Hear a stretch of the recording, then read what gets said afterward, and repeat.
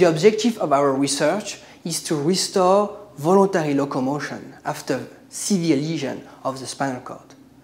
And in this study, what we have been able to achieve is restoring not only voluntary but even adaptive control of locomotion after a lesion of the spinal cord that normally induces complete and permanent paralysis.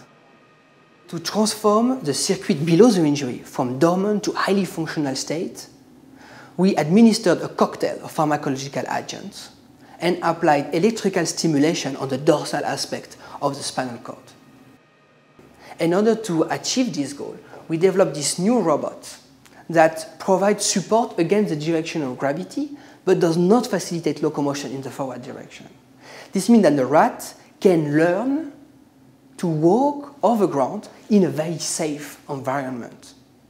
And what we observe is that over time, the animal regains the capacity to perform 1-2 steps and then long run, and eventually a paralyzed rat regains the capacity to sprint over ground, climb stairs, even pass obstacles. Come on, push. Come on. Nice.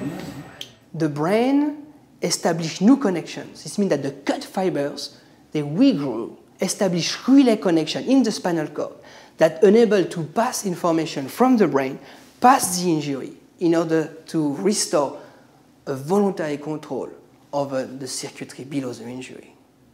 The therapeutic impact of this type of intervention in humans is difficult to predict. But this very surprising plasticity and recovery that we have observed in the rat open promising perspective to improve function in humans with spinal cord injury. And we are now investing all our efforts in order to move toward clinical application in a timely manner.